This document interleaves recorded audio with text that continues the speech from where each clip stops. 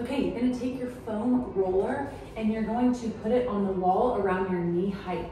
You're gonna put the leg that's furthest away from the wall. You're gonna get it so that if your knee's right over your ankle, maybe a little bit towards your toes to get weight in that midfoot. You're gonna press into the foam roller, keeping your stack, rib cage down, pelvis level. You're going to hinge into a single leg RDL and then come up with control, making sure that your hip points are both facing to the ground while you press this knee into the foam roller, pressing through your big toe mound, coming up.